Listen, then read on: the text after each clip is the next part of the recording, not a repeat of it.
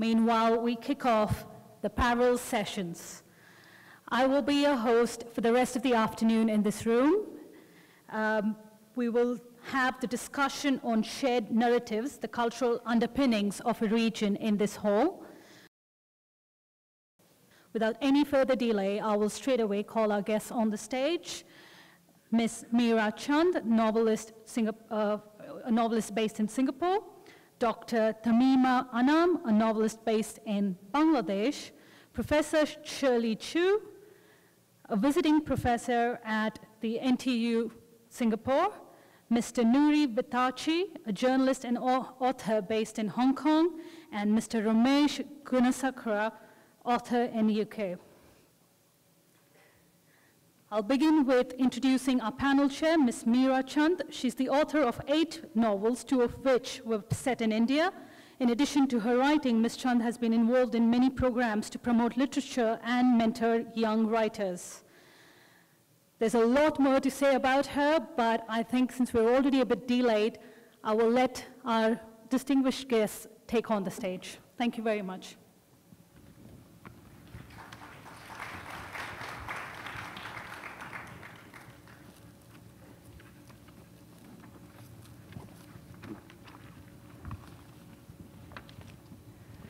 I'd like to welcome you all to our session today. This morning, I don't know how many of you were in that first session when the DPM gave his speech, but he talked about the wealth that was generated by the remittance of money sent back to the homeland from the diaspora, and how in India particularly this has powered the growth of a middle class, building bridges between an outside world and the homeland. But I feel that in an intellectual remittance that's been generated by the writers and artists of all genres of the diaspora have contributed outstandingly to the cultural wealth of their home countries. We're living, as you all know, in a very transnational kind of moment in time, in which an ever-growing global population have shared the experience of migration, relocation, cultural dislocation in a post-colonial world. And the literature of any diaspora examines the migrant's experience, giving voice, examines the migrant's experience and the effect that this has upon the individual, giving voice to experiences and insight into the dilemmas faced in the diasporic space. The writer of the diaspora examines lost roots, journeys made, places found in adopted countries, and the unique position at the crossroads of cultures that people of the diaspora have.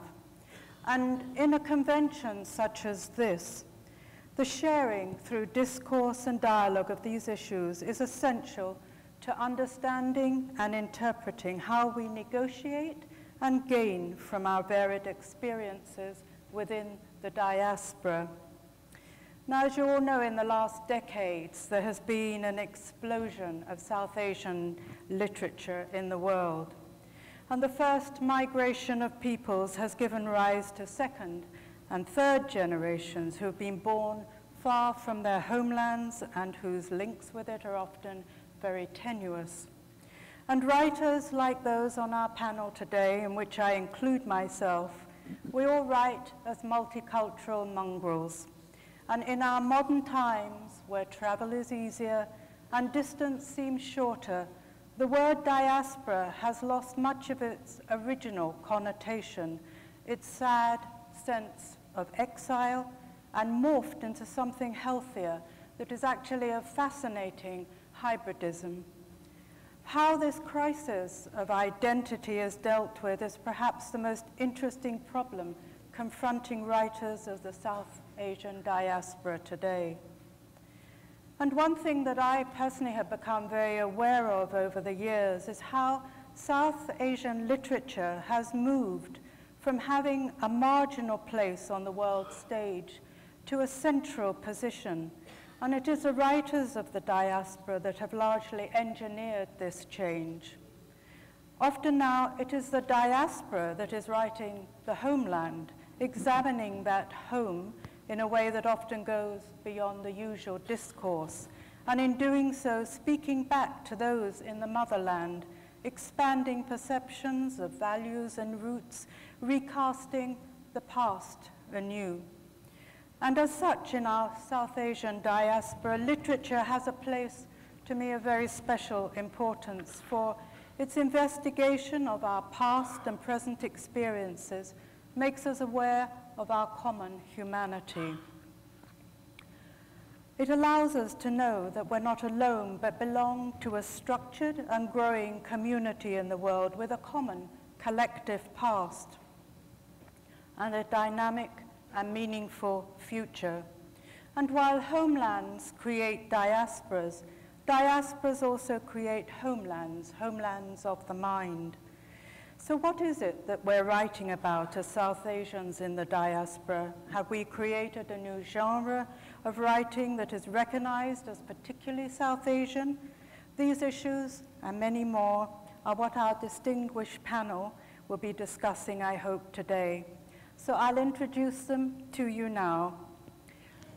I have on my left here, Tahmima Anam, who was born in Dhaka in Bangladesh, but grew up in Paris, New York, and Bangkok, and now lives in London. That's right, Tahmima? She has a PhD in social anthropology from Harvard University. Tahmima's first novel, A Golden Age, won the 2008 Commonwealth Writers' Prize for Best First Book, and her second, The Good Muslim, was shortlisted for the Man Asian Literary Prize. She was recently named one of Granta magazine's Best of Young British Novelists.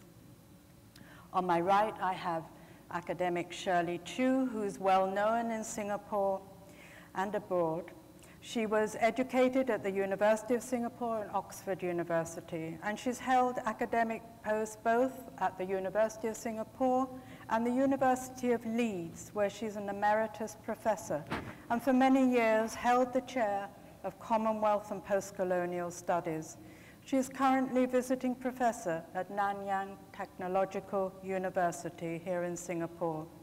Shirley has published very widely and is also the founding editor of Moving Worlds, a journal of transcultural writings co-published from Leeds University and also NTU. At the end, I have my friend Nury Vittachi, also known as Mr. Jam, Mr. Sam Jam. Nury was born in Sri Lanka, but is based in Hong Kong, and I think had part of his growing up there as well.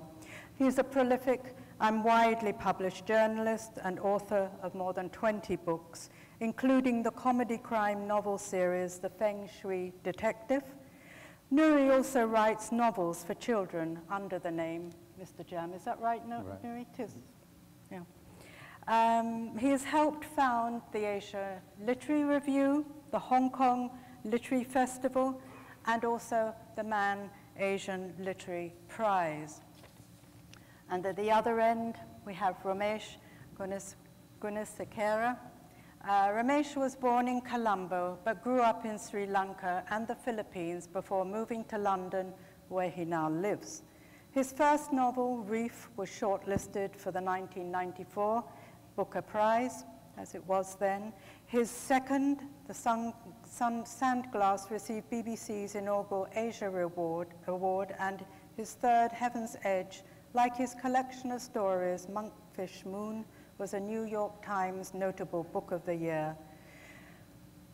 He runs acclaimed writing workshops around the world and has also been a judge for a number of prestigious literary awards, and he's currently writer in residence here in Singapore at Nanyang Technological University. Now, our common collective roots are sunk in similar cultural traditions, the shared narratives that we are here to discuss. And I know that you will have valuable and varied views on South Asian writing And I'd like to invite you each to give the audience an insight into your views on diasporic writing. I think I'm going to ask you, Shirley, to go first, if you don't mind, because we are all writers of fiction and journalism, but Shirley is an academic. She's a person that analyzes and dissects what we all do. So I think that Shirley's overview of South Asian writing will be very interesting and perhaps a little different from the other panelists. Okay. Some of the things I'm going to be saying overlaps with Meira's introduction. Anyway, given the overarching title of the conference, South Asian Diaspora, this paper constructs a shared narrative of the views of selected South Asian migrant writers on issues that inform and shape their writing. Let me begin by quoting Edward Said on the two faces of diaspora. Quote, "There is a great difference between the optimistic mobility, the intellectual liveliness, and the logic of daring described by the various theoreticians on whose work I have drawn, and the massive dislocations, waste, misery, and horrors endured in our centuries' migrations and mutilated lives.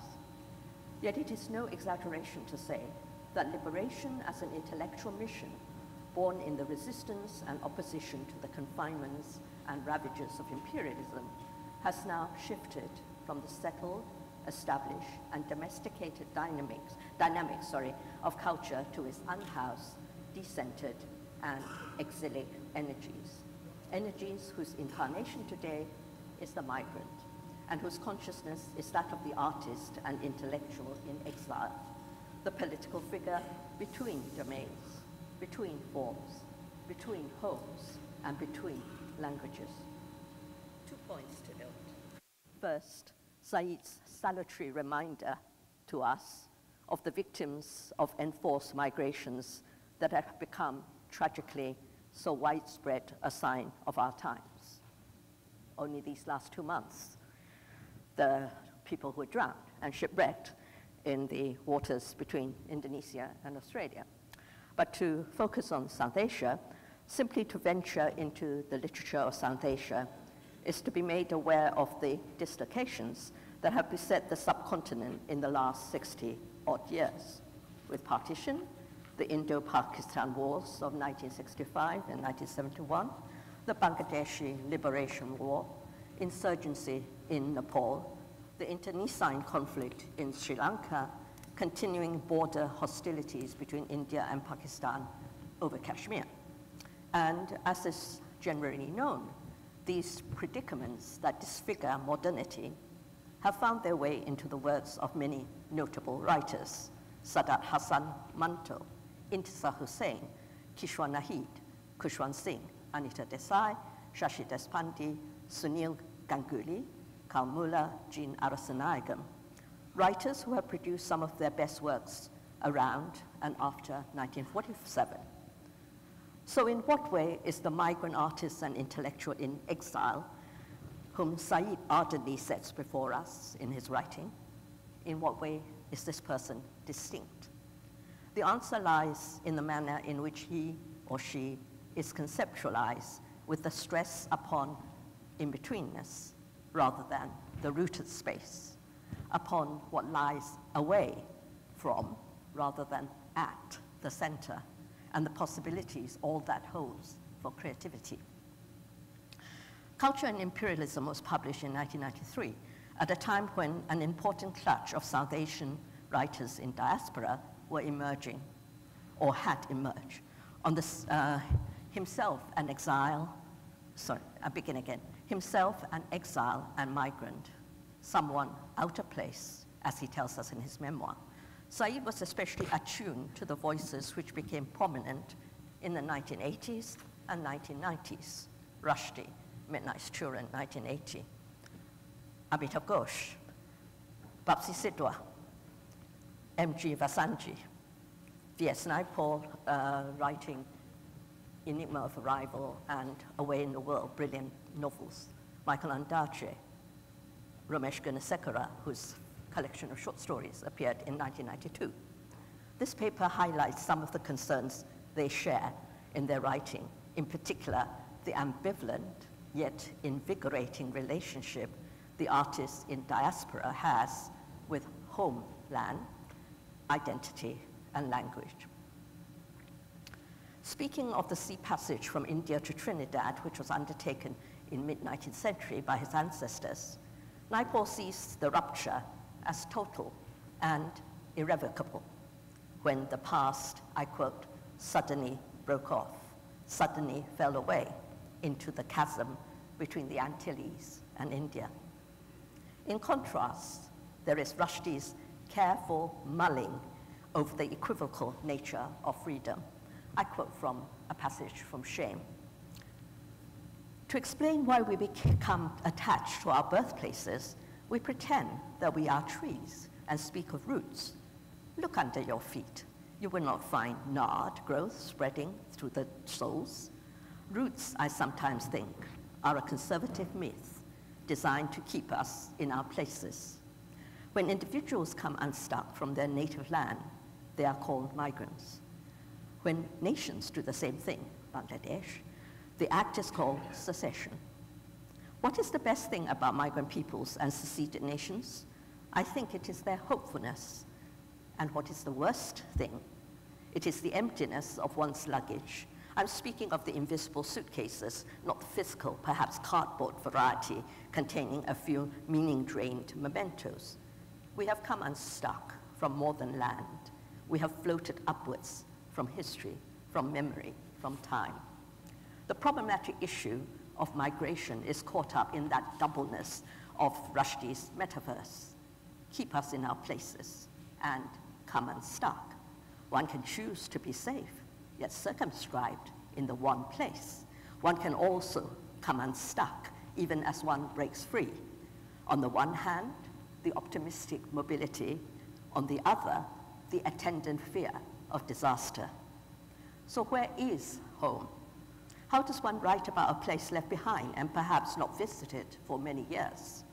In a well-known essay, Rushdie notes that when the migrant writer looks back to the original home, Bombay in his case, I quote, "Our physical alienation almost inevitably means that we will not be capable of reclaiming precisely the thing that was lost, that we will, in short, create fictions, not actual cities or villages, but invisible ones, imaginary homelands, Indias of the mind." At the same time, fueled by the sense of loss, these homelands of the mind can paradoxically lead to richly significant work.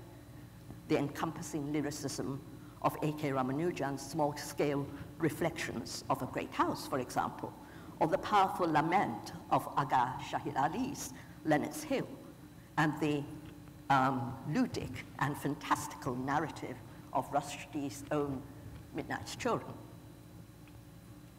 Untethered from the moorings of home and homeland, how then are we to know who we are? In a state of in-betweenness, how do we grapple with the puzzle of identity? Do we become strangers to ourselves, cut off from country, history, ancestral memory? Or do we, conscious of the shaping forces of time and place, learn to regard identity as plural and partial, a process of becoming as well as being? Listen to M.G. Vasanji in the following passage. He had moved from East Africa to Canada. I quote, "I belong completely to Toronto when I'm there. I'm proud of its diversity and tolerance of difference. It has given me a haven to write from. It's not Paris or London, but it is the only place in which I can now live comfortably, knowing that I would be a minority anywhere in the world. And yet, when I'm in India, some other part of me gets awakened and feels at home, at peace. I call it a spiritual home, though not in a religious sense. And when I land in Dar es Salaam, I'm home in an entirely different way. I fall into Swahili. I walk easily into all neighborhoods. I may sit down on a bench on the sidewalk and have a demi-tasse of kahawa. and not worry about how the cup was washed. When I travel up country, which I prefer to do by bus, and get asked where I come from, I say simply, Dar es Salaam, Uhuru Street. Finally, one of the key concerns of the migrant artist is how to tell his or her story. Even Indias of the mind have, after all, to be recognizably India. How to recreate what absence has taken away, a lived experience of history, a sense of the texture of people's daily lives. What common ground can the migrant artist claim to have with the readers of his, her work? Who does he, she write for? These are questions constantly asked by the writers themselves, by critics, by interested readers. We come closest to the answers when we acquaint ourselves with the substantive contributions that writers in diaspora, Tahmima Anam, Romesh Vittachi, have made to South Asian literature today, to its diversity, its inventiveness, its capacity to speak to us of our time and of the damage and music of our world. I'll just end with two quotations because I'm running out of time and Meira will start twitching. So, on some of the gains of having uprooted themselves, here is a little quotation from Amitav Ghosh, River of Smoke. Had they, the Indians, not left the subcontinent, their paths would never have crossed, and few of them would ever have met or spoken with each other, far less thought of eating a meal together. At home, it would not have occurred to them to imagine that they might have much in common. But here, in Canton, whether they liked it or not, there was no escaping those commonalities. And finally, to end with Rushdie, in a comment that sums up some of the things I've been saying here. Sometimes we feel that we straddle two cultures, at other times that we fall between two stools. However ambiguous and shifting this ground may be, it is not an infertile territory for a writer to occupy. If literature is in part the business of finding new angles at which to enter reality, then once again our distance, our long geographical perspective may provide us with such angles. Or it may be that that is simply what we must think in order to do our work. Thank you. Thank you very much, Shirley. I'm going to keep to my right side and I'm going to ask Romesh if he will give us his views now. Okay, I have to tell you, Romesh, there's a lady at the back there who will be reminding us of time. Yes, I noticed that. I thought that was a sign for applause, but apparently not. That was time's up. Good afternoon. I'm very honored to be here. I've often had to masquerade as an Indian, actually, in various conventions and so on, and photographs included. But today, this morning, I discovered the idea of the PIO, persons of Indian origin, which means that we can all be PIO, presumably. Anthropologists can explain this to us, whether we all came from there or not. But what I'm really glad about is, for a long time, I've been looking for the diaspora, and apparently you're all here. And I'm very pleased to meet you. I want to find out a little bit about you. So can I just have a show of hands of people who are Bangladeshi here? Any Bangladeshis here? No? Oh, okay. How about Indians? Oh, we've got a few Indians, good. Pakistani? No. No. Oh, no, we have some, good. Sri Lankans? Oh gosh, we almost outnumber the Indians. No, okay, excellent. Right, okay. Thank you very much. I thought I'll do something given our topic. Our topic is the cultural underpinnings of the region. And it seems to me that at this moment in time, particularly after last week, there are a couple of inevitable things to talk about. Or at least one really, really important thing to talk about. And that's not, it's not the sort of comedy club thing about Chogam that happened last week. I'm thinking about Sachin Tendulkar, which I think probably would have pulled together quite a lot of people. They say 1 billion plus were watching Sachin play his 200th match. And I think that, in a sense, very seriously actually, is the sort of thing that runs throughout more than just the region, but it actually runs through a lot of things. And I thought that even though he didn't make the century at the cricket match that he wanted to make, his 200th match, I gave him a little gift myself years ago by writing a little bit about him in one of my books. So I gave him a little bit of minor immortality in a very, very small book.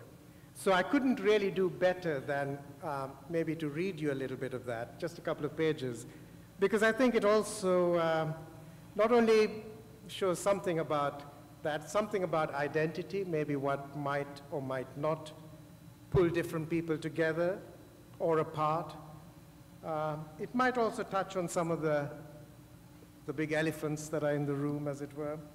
But I'll just read you a couple of pages from a book called The Match, which is this one. And this is a couple of pages about a cricket match at the Oval in London where Sri Lanka are playing India. This is a bit of a test because the light is going in the wrong direction, but never mind, I think I can just about see it. The atmosphere at the Oval was extraordinary, the noise level astounding. The stadium throbbed, ready to burst. Sri Lanka batted first. It wasn't a good start. Wickets fell fast, but the play was for runs, runs, runs. Anything cautious was booed. Sunny was in a stand mostly full of Indian supporters, with a small contingent of Sri Lankans 2 rows back. There were trumpets and drum rolls, klaxons and whistles and rattles and chants and screams. This was cricket at full decibel, a game where every ball was a missile and the field an arena of gladiators. Sunny realized he had known nothing about real cricket, nothing. These fans had come to watch, not to watch, but to participate. The players were not kings, but servants of the crowd. They existed only to please the crowd, do their bidding or be hauled off, earn respect only with every ball. Glory from the past was not enough, except perhaps for the legendary Sachin Tendulkar, who raised a cheer every time he moved, even if it was only to slap a bit of elastic. By 11:30, the Sri Lankan captain was out, caught by Dravid to a huge row. "Ooh, ah, India," was chanted again and again until 15 minutes later another wicket fell. Then a new, more menacing chant. "Are you watching Pakistan?" India had come from a roll, from a win over England the day before. Their fans were on a roll. They had Pakistan in their sights. The commentator among the Sri Lankan family clicked his tongue and poured himself some wine. "What has happened?" he moaned. "In 1996, we were the champions of the world. What the hell's gone wrong?" "What goes up must come down, no Machang. Even when you hit a 6, his companion was a philosopher. "So what? Then you hit another 6. What's this looking down all the time? How will they ever do anything? Everybody in our country just blames everybody else. No wonder we always end up just fighting." An Indian cheerleader who'd never been to India was nearby. He was an Englishman. "What's your name?" "Who do you support?" he asked another Englishman nearby. "India?" He doubled up laughing. "Of course," the Englishman said. "My name is Hutton." The cheerleader turned to the crowd, astonished. "Hey, Hutton is an Indian! Hutton is an Indian!" The chant was taken up by everybody. "Hutton is an Indian!" Then somebody else ratcheted up. "Beckham is an Indian! Beckham is an Indian!" Then Becker was an Indian. Becker was an Indian. A moment later, Hemman will be an Indian. It was a new badge of honor. All heroes had to be Indian. Then another wicket fell. Eventually, the Indians came to bat. Tendulkar stepped forward. He smashed a hard, long drive. The ball, a round white bullet, shot across the grass towards a few fat pigeons congregated on an empty patch of ground. The birds were pecking at the earth and waddling about, ignoring the mad, momentous game around them, unaware of the tribal needs, the chameleon identities, the laws of science, and the art of hitting ducks. The ball sped into their midst and caused a flurry. The bird in the middle didn't stand a chance. The ball hit it. The pigeon keeled over. Play stopped. The whole of the oval was hushed. The nearest fielder walked over and picked up the bird as though it were a dove of peace. He carried it slowly towards the boundary. Sonny knew then that this was the photograph he had to take. He ran down to the rope faster than a long leg might streak to stop a boundary ball. He kept the lens of his camera small, knowing that in the photograph, the sky would be a bowl where newspaper confetti floated like circling buzzards, while in the center, a pair of clasped hands prayed to a dying bird. Its feathers trembled just enough to blur in and out of perfect focus, like life itself. He clicked the shutter before the groundsman's bucket swung into view to collect the corpse. There was something significant happening here. He knew, no matter what the outcome of the game would be, perhaps it was the power to silence that comes with death, however small the life, and our need to overcome it, to find some brief moment of care, hope, the tender possibility of renewal. This man, this game, this bird was salvation. The timing was perfect. Anything seemed possible. Peace, love, joy, life everlasting. It was all in the frame. Thank you.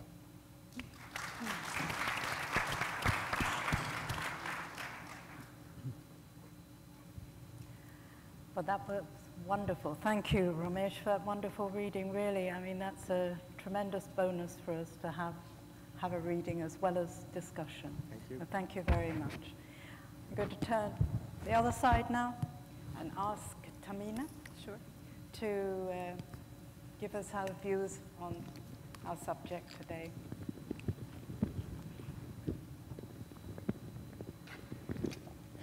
I'm going to have to lower the mic significantly.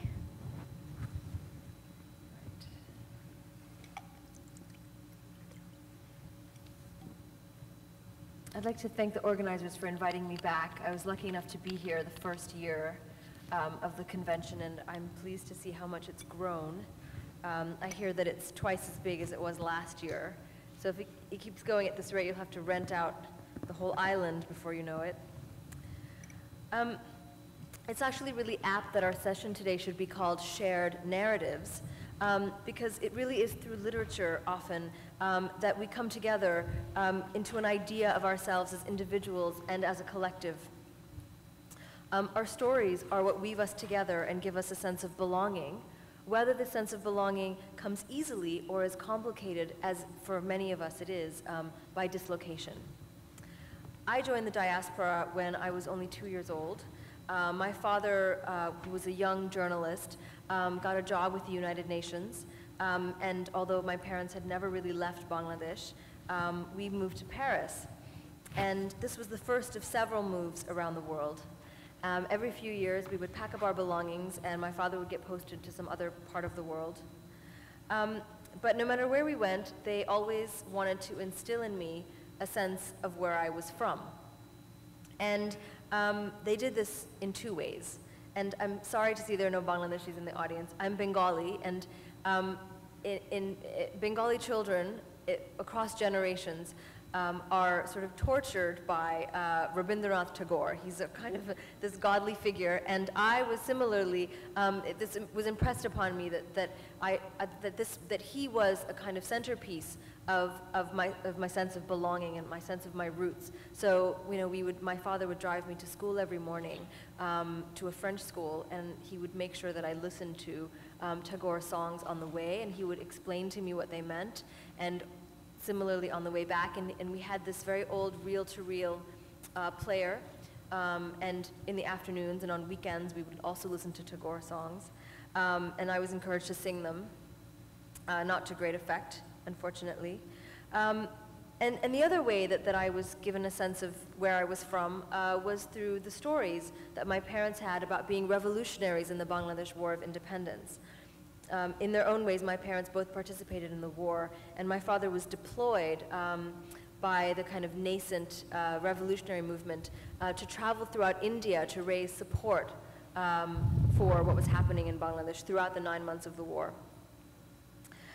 So really, it was through stories, through narrative, that I was sort of encouraged to keep this kind of thread of connection between myself and a place that I, as I grew older, got to know less and less. So it really came as no surprise that I became a reader first and then also a writer. As a reader, South Asian fiction has been hugely influential to me, as it has been to anyone who writes about and around that region. I remember the first time I picked up Salman Rushdie's Midnight's Children, which is an iconic book for many people of my generation. And I realized that I could write, or I could read a novel that was populated by people like me. And that was a great sense of permission, really, and a sense of the world being suddenly expanded and the possibilities of writing suddenly being expanded. As a novelist, however, I both resist and enjoy the category of being South Asian. I enjoy it because I find in my fellow writers from the region a great sense of camaraderie, of meeting kindred spirits. I was just at a literary festival with Romesh in Dhaka, which I co-organize. And one of the goals of this festival is to bring South Asian writers together. And of course, there are writers from other parts of the world, but it's always very surprised. People who come, especially from Pakistan, who come to Bangladesh for this festival are always really astonished, because the ideas that they have about a country that used to belong to them, or that our two countries were really one country only 42 years ago, appears to be so radically different from the Pakistan that they know today.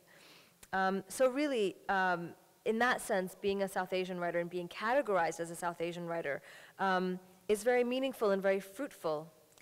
But every category exists for us to challenge and kind of expand its borders and limitations. I use the category of South Asian and any assumptions it contains in order to challenge expectations that are cast upon me by my nationality or regional identity or gender. In this challenging of categories, fiction is especially useful, because fiction is the celebration of the particular. And what do I mean by that? What I mean is that novels are about specificity. They take ideas and put them into the bodies of people. When you write characters, you have the opportunity to affect a reader's previously held notions about how that character might behave, how they might speak, or the ideas they might have. Reading is a transformative experience that fundamentally alters the way we see the world, because it is still the only medium, despite all the technological advancements we've had in the arts, it's still the only medium through which we are actually given the privilege of living in someone else's mind, of imagining their thoughts, of getting a sense of what their hopes and fears might be, even if just for a moment. So this kind of experience of empathy is deeply transformative. And in this sense, writing fiction is a radical and revolutionary act, and reading is a similarly kind of upsetting and dislocating experience. It tells us what we share, but also importantly, what we don't share. And in this kind of talk about shared narratives, it's also important for us to talk about particularity, to talk about the things that set us apart from one another. Even as we have a history or language or shared intellectual history or things that we share like cricket, in fact. So in my next novel, I decided to write about a migrant worker. And I'm a migrant writer, so I thought maybe I could write about a migrant worker. And it's interesting that this morning we were talking about remittance. And remittance is often talked about in these very kind of, you know, these economic terms. In Bangladesh, remittance is a very important engine of our economy, along with the ready-made garments industry. These are the twin engines of our economy. And on the one hand, it's these very young men who are sent abroad to send money back home, and it's these young in these factories. And this is really what holds our economy together and propels it forward. But actually, what I wanted to write about, what I hope I'm able to write about, is not about this person, this migrant worker, as an engine of our economy, but about the loneliness and hardship and alienation he experiences.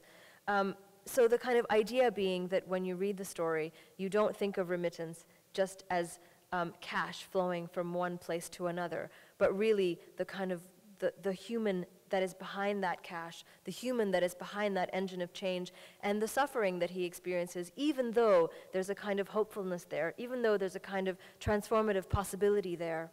And really, that's what fiction can do. So I want to celebrate that, to celebrate the particular, and to really emphasize what that kind of possibility is, and that fiction is one of the mediums, and one of the only mediums in which we can do that. So I'm really proud to be a novelist, and invite you all, this is a library board event, I believe, to kind of keep that in mind when you think about all of these larger issues that we're discussing about our collective aspirations for the region. Thank you.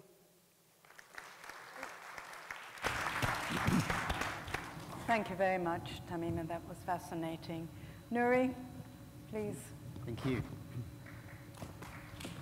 Louder!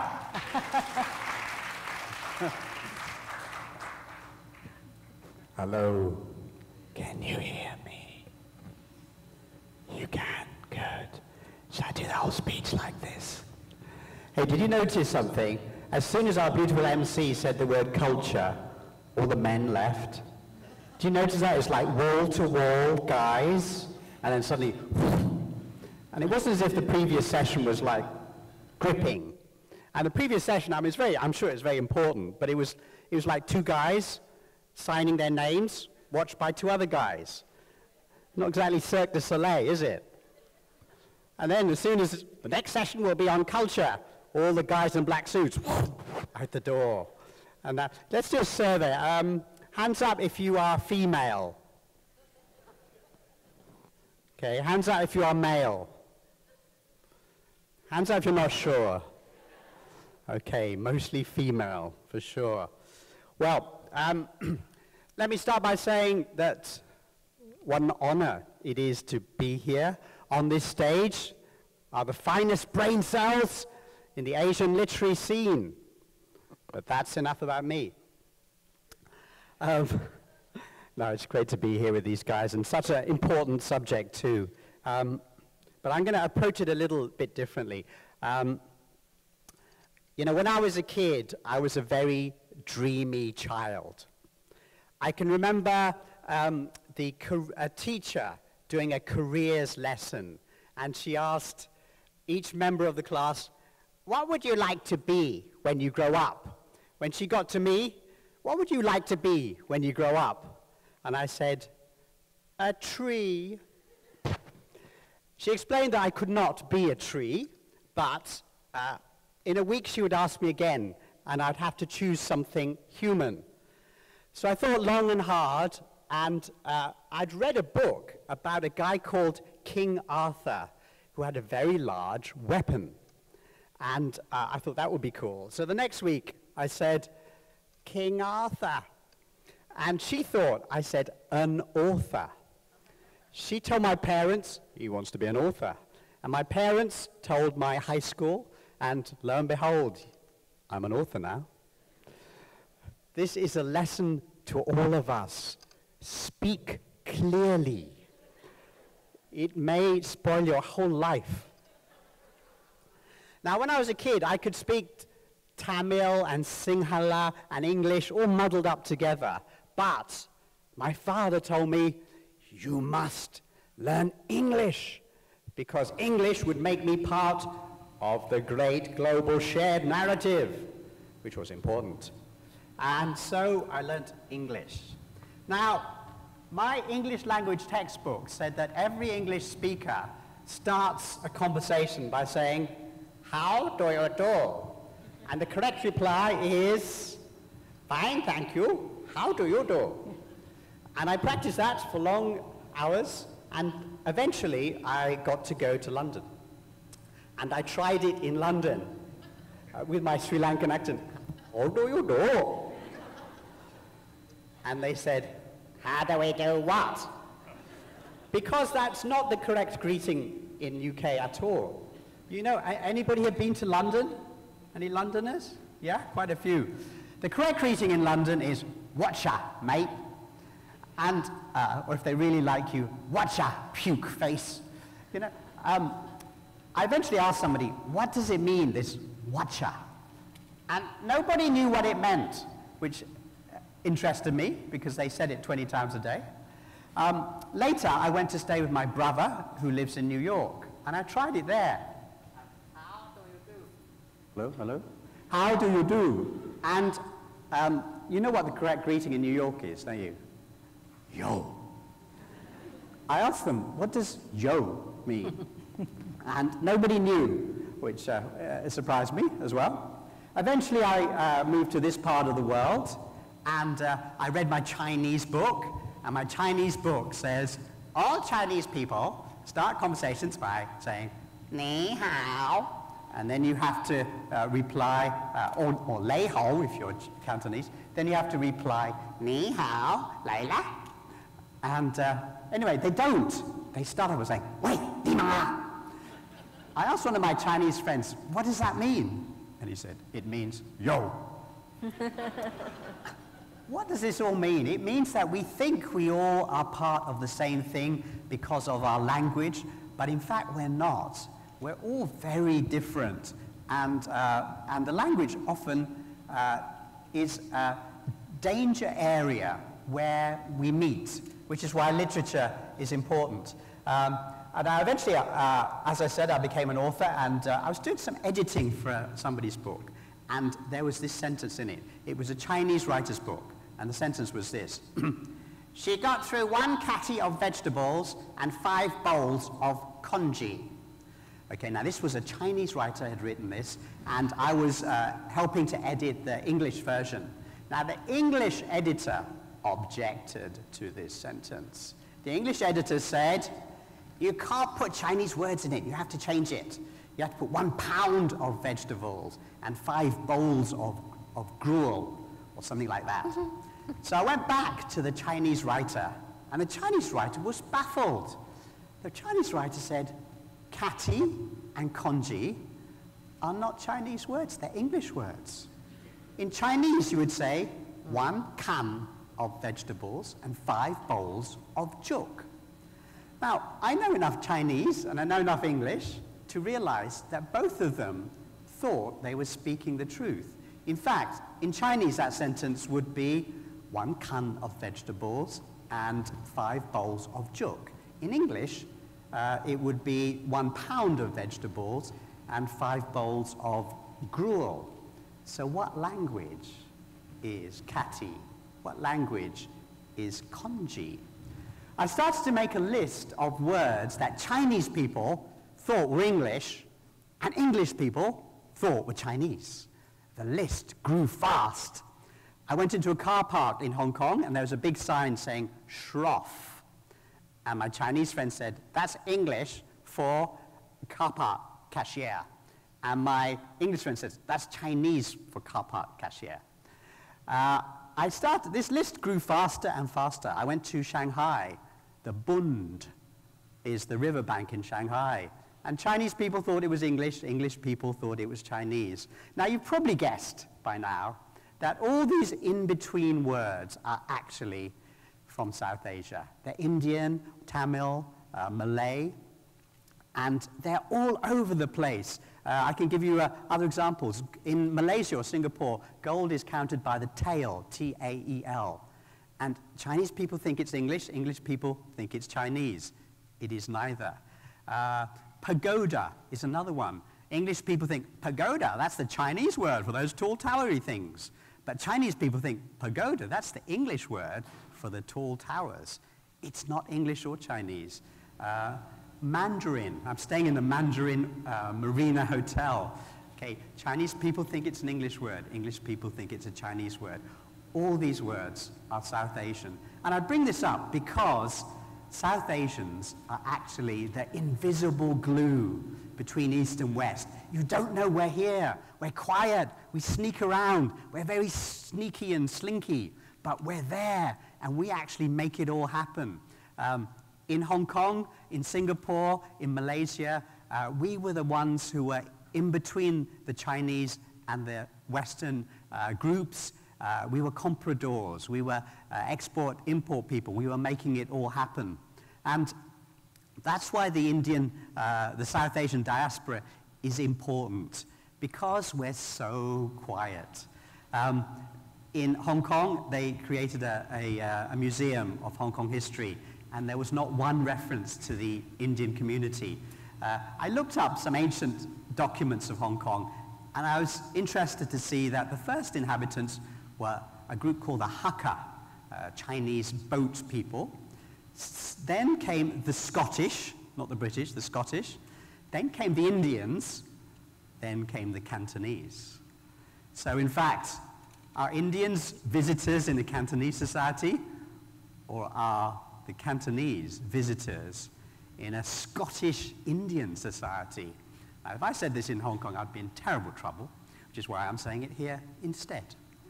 But just to leave you with my message is that the South Asian diaspora is not high profile, it's very quiet, but it's very important, and it's in literature and culture that it sneaks out. Thank you.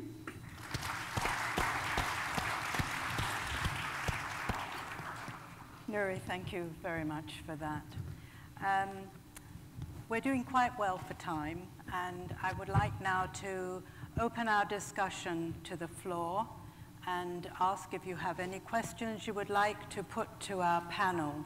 We're having great difficulty up here, I should tell you, by a complete, oh, that's much better. Now we can actually see you. And if you ask a question, we can even know where to point to say, yes, please ask. So please, do ask us some questions. Is there anyone who would like to start off? They're really shy. Robin, over there, yes.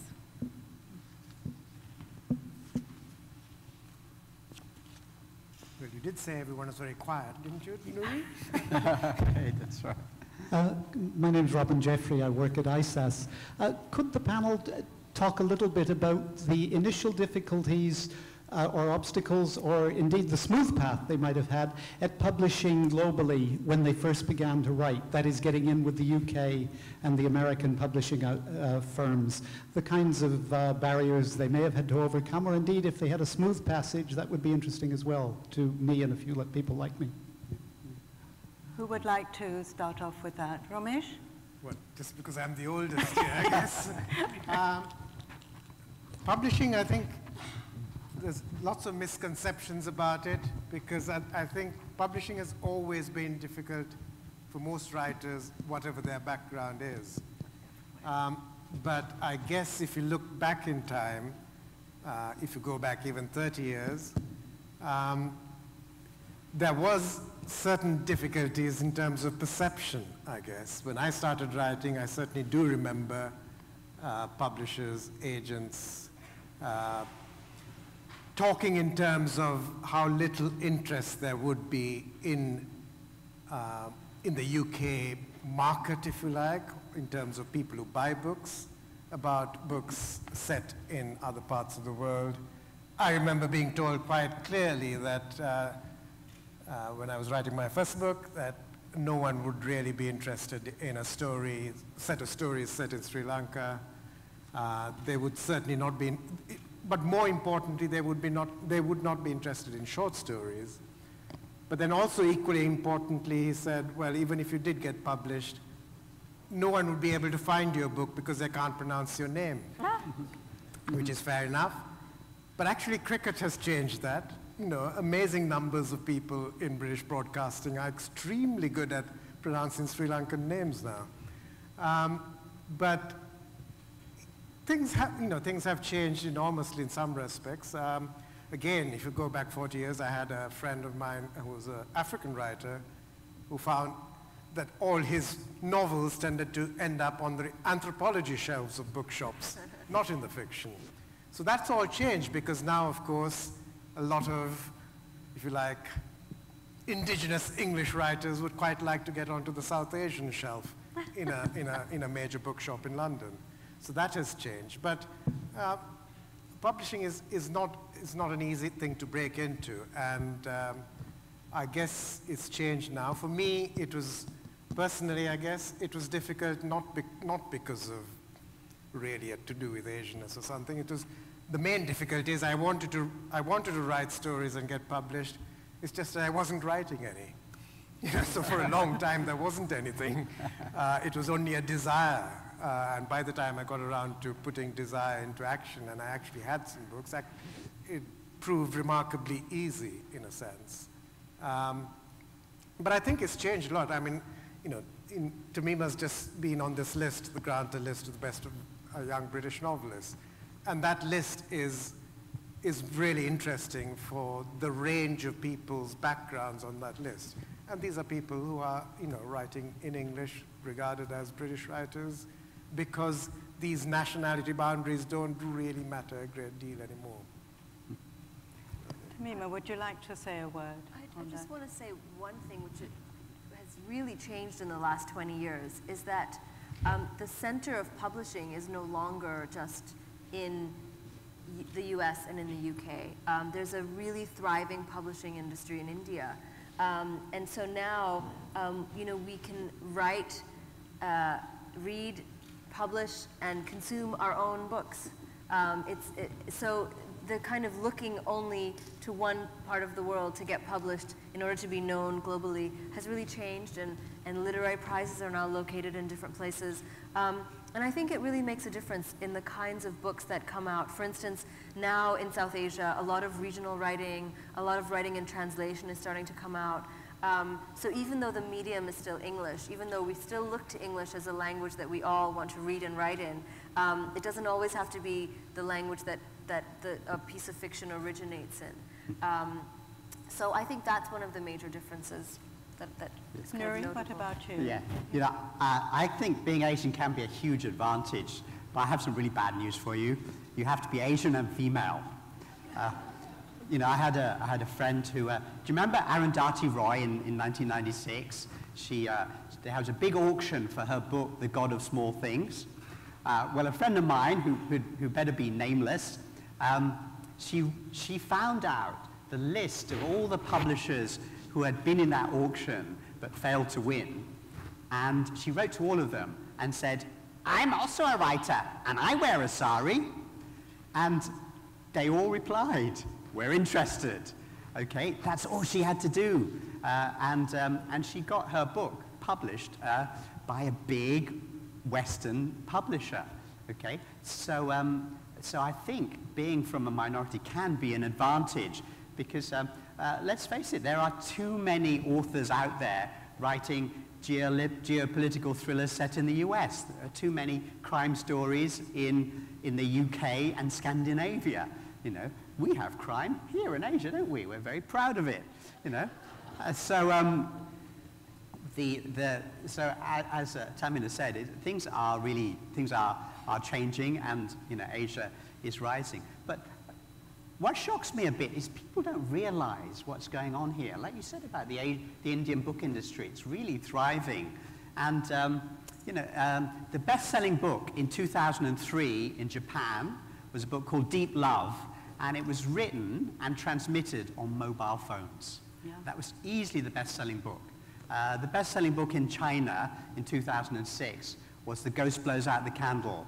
It was chapter by chapter entirely on PCs. Okay? This is before the Kindle had even appeared in the West. There's massive publishing going on in Asia that nobody knows about.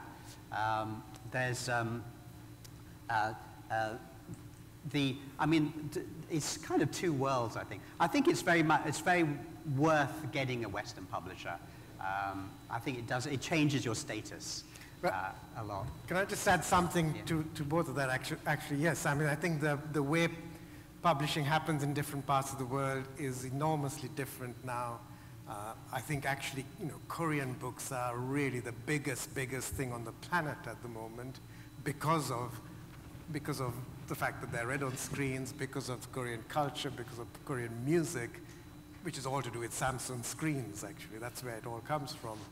But in terms of Indian publishing, Tahmima is right. It's a really important thing. Yeah. But in terms of this, actually, the rest of this conference, anyway, where there are lots of business people around talking about trade and so on, there are some really important underpinning things that work against it. So that if you're outside India, if you're in Sri Lanka or Bangladesh or Pakistan, actually still books from the UK or the US are cheaper to get and are faster to get than from India.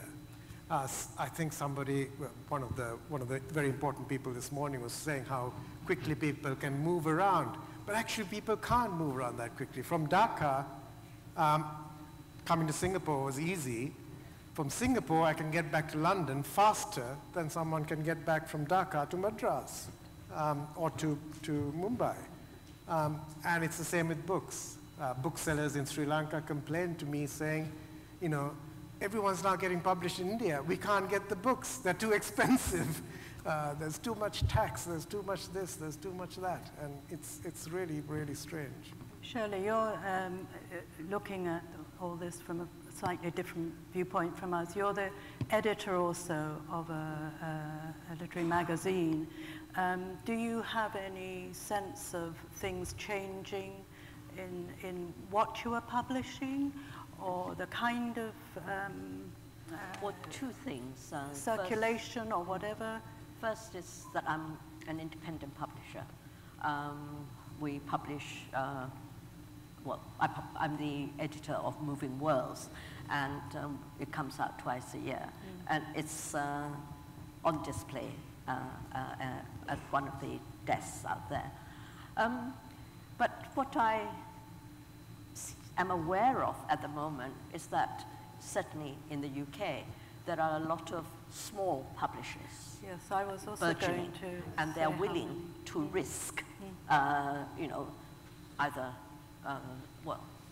being there for a few years and hopefully carrying on, or very often they collapse. But these little publishers sometimes do very good things. I think the Man Asian Booker winner, Tan Tuan Eng, I mean, his brilliant book, of Evening Miss, that was published not by Bloomsbury or one of these notable publishers. In fact, when he won the prize, it was remarked that, it's been brought out in this rather, penny pinching sort of format, tiny sort of paperback. So places like Peepletree, Cinnamon Press, and places in Manchester, they are very encouraging to young and up-and-coming writers. So, I mean, that's my impression. Yes, I also noticed how many small individual publishers there are now in Britain today. There's been so many huge takeovers that, it's changed the publishing world completely. When I published my first novel, and Romesh says he's the oldest here, but I'm afraid I have to say I think I am, because when I first published, it was still the age of the gentleman publisher, and I wrote my first novel in Japan and sent it off to a publisher in London, John Murray, and I chose John Murray because they published Ruth Jubvala, and I thought, well, if they published her, they were interested in books that were not Eurocentric necessarily, as Romesh said. And my publisher was then John Murray, Jock Murray. He was John Murray the 8th in a long line of a dynasty. And his son, John Murray the 9th, took over, but he was the last John Murray. and that age is gone. It's gone. So can we have another question? Yes, Anne. I wanted to ask you about a sense of regional solidarity. As I think Shirley was reading a quote at the beginning, the farther away... And there's a mic for you. The farther away you get from South Asia, the more the Indians and Pakistanis and Sri Lankans and Bangladeshis, the more they see they really have in common. And so the diaspora sort of has that insight more so than I think a lot of the people back home do. And I wondered whether you think that's true, and if so, whether you think you're able to convey that to the people back home in a way, or what used to be your home, whether that sense that we are really all brothers and sisters in South Asia, whether that is increasing or declining. Would like to go first on that. Tahmima, what about you? I think the one thing we haven't talked about is religion. And in fact, that tends to be both something that unites people and also divides them. So, for instance, in Bangladesh, you know, it's a predominantly Muslim country, and people are religious to a certain extent. But you notice a lot of diasporic communities have a kind of memory of the kind of way that people practice their faith back home that doesn't actually exist anymore. So in London, the Bangladeshi community is often very devout, and their supporters, a lot of them, and I'm generalizing here, so it's not everybody, but they support some of the Islamic parties. And the Islamic parties in Bangladesh don't have a lot of popular support. So in fact, going outside of your country and living in a diasporic community and relating to your home through a nexus of like your memories and the challenges that you have in this new home. So trying to set yourself apart in the new place, I think actually really alters your perception of what's going on back in that place, if that makes any sense. So I do think that there can be a sense of a regional identity among diasporic communities, but often that identity also fixates around religion. So you find Bangladeshis and Pakistanis perhaps closer in diasporic communities than they are back in Bangladesh and Pakistan. I don't know if this resonates with others, but I do think that religion more and more is playing a large part in the ways in which communities come together outside of their homes. Nury, do you have any thoughts on that? I really agree with what you say. Away from South Asia, we all become one, all the wars disappear. I can give you an example. When I was a kid, we moved to London because of the war in Sri Lanka, and my mother she just treated it as London as the local village. She just said, okay, there's the local school, you'll go there. And she signed me up for this school without doing any study on it. Anyway, it was an experimental school for juvenile delinquents. So I turn up, this little timid Asian boy, and you know, my class is 29 neo-Nazis. And I remember being cornered by a group of them who announced they were going to beat me to a pulp. And I said, why?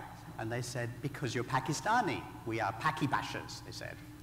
So, you know, like a typical South Asian, you know, I said, well, you know, if you look at the atlas, you'll find that Sri Lanka is a completely separate country from Pakistan. It's, in fact, many hundreds, perhaps 1,000 miles away, you know. And they just beat me up anyway. From then on, I just never argued.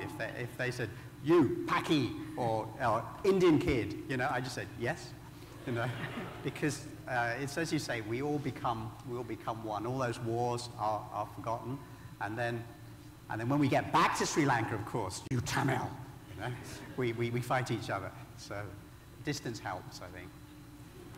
Ramesh, any thoughts, sir? I think slightly differently, I think. I'm not sure we do all become South Asians outside. I don't know, I think there are other things that set people people apart. And I don't know if there are any Sri Lankans in the audience. You probably know that anywhere in the world you go, you're bound to find a Sri Lankan because they're all over the place. And they will immediately make contact and be friends and want to know which school you went to. And particularly, they're very, very interested in your surname because that tells a whole story. So I think that identity actually survives. But to me, I don't know.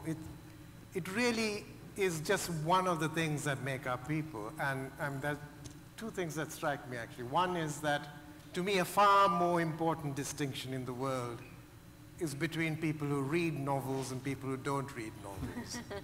And frankly, the ones who read novels are a minority in the world, and you can spot them. You know, they have that look. And it's great. I love that look. I seek them out all the time. And given a choice between talking to a South Asian and talking to a reader, you know where I'll go. But the other aspect is I think these identities are so fluid and so temporary. This book that I read from the match, which I was reading, the cricket stuff, a lot of that takes place in the Philippines, and the Philippines of the 1960s. Now, I happened to live in the Philippines in the 1960s. I grew up there, so I know it and I remember it. But of course, most Filipinos, being young, because that's the demographic of the population, don't know the 1960s Philippines. It's a totally foreign country. And of course, 1960s Philippines was very, very different, you know. It was the Hollywood of Asia. And so it is such a separate experience. And when I did publish that book, I did go back to the Philippines. And it was really interesting talking to Filipinos about it. And I noticed there were lots of discussions about it as to, you know, if someone writes a book like this about our place, as it were, who are we? And, you know, I remember seeing a headline somewhere where it said, you know, do you have, you know, this is this book, do you have to be a Filipino to be a Filipino? No, not really. You just have to share some time and space with certain people.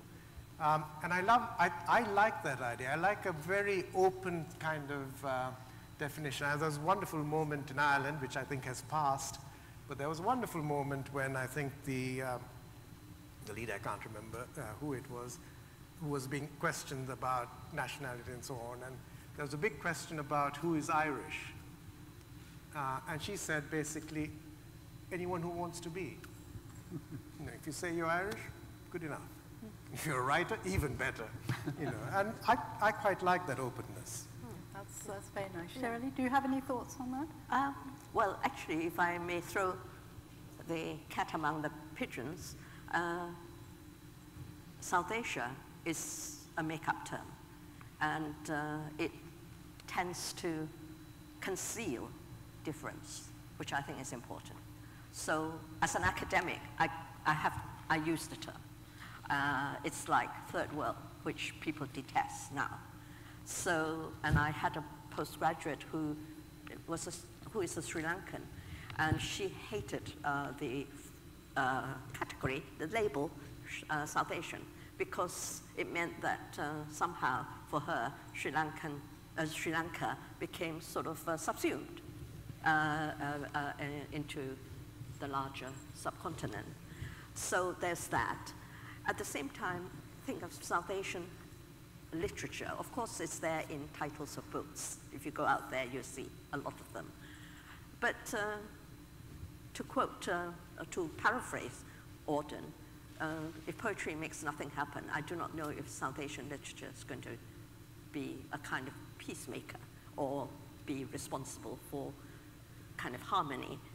Except that, of course, as Rushdie says, literature, and this is why it is important, I agree with you, to be reading novels or reading poetry.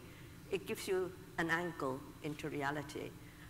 When Moving Worlds published a piece of a play, part of a play, by Harish Sharma, it was to do with how his grandfather had migrated to Japan during the years of partition.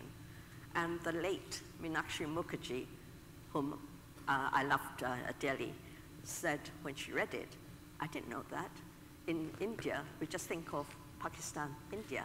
We hadn't thought of the ones who went away somewhere else.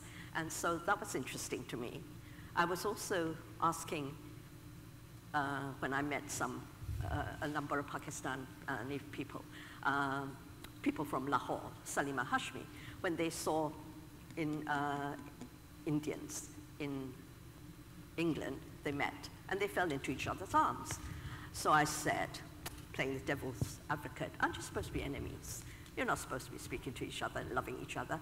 They said, Shirley, we're Punjabis first, and Indians or Pakistanis second. So there is that kind of, ways of being friendly and meeting place in the thing, but I don't know if literature, South Asian literature, so-called, is going to make a very great impact. I think we have time for one more question. Joy? I have a very inconsequential question for Romesh. The incident about the ball hitting the bird, was that a true Tendulkar event, or because there was an earlier incident?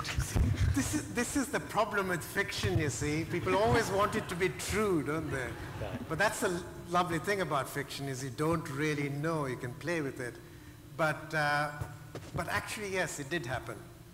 And I mean, to me, it was quite a nice aspect of the interface, or the rubbing up of fiction and reality, because we all love that connection where our favorite imaginary characters become more real than the people who are sitting next to us, which is why we go to places where imaginary novels have been set and we want to follow certain things. That's why if you're of a very younger generation, you'll go to King's Cross in London because Harry Potter goes off to Hogwarts from platform 19, whatever it is, and now you can go to that platform because they built one to make it real.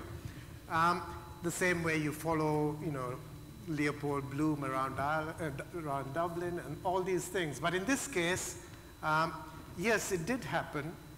And there is a photograph of this bird, which I hadn't seen.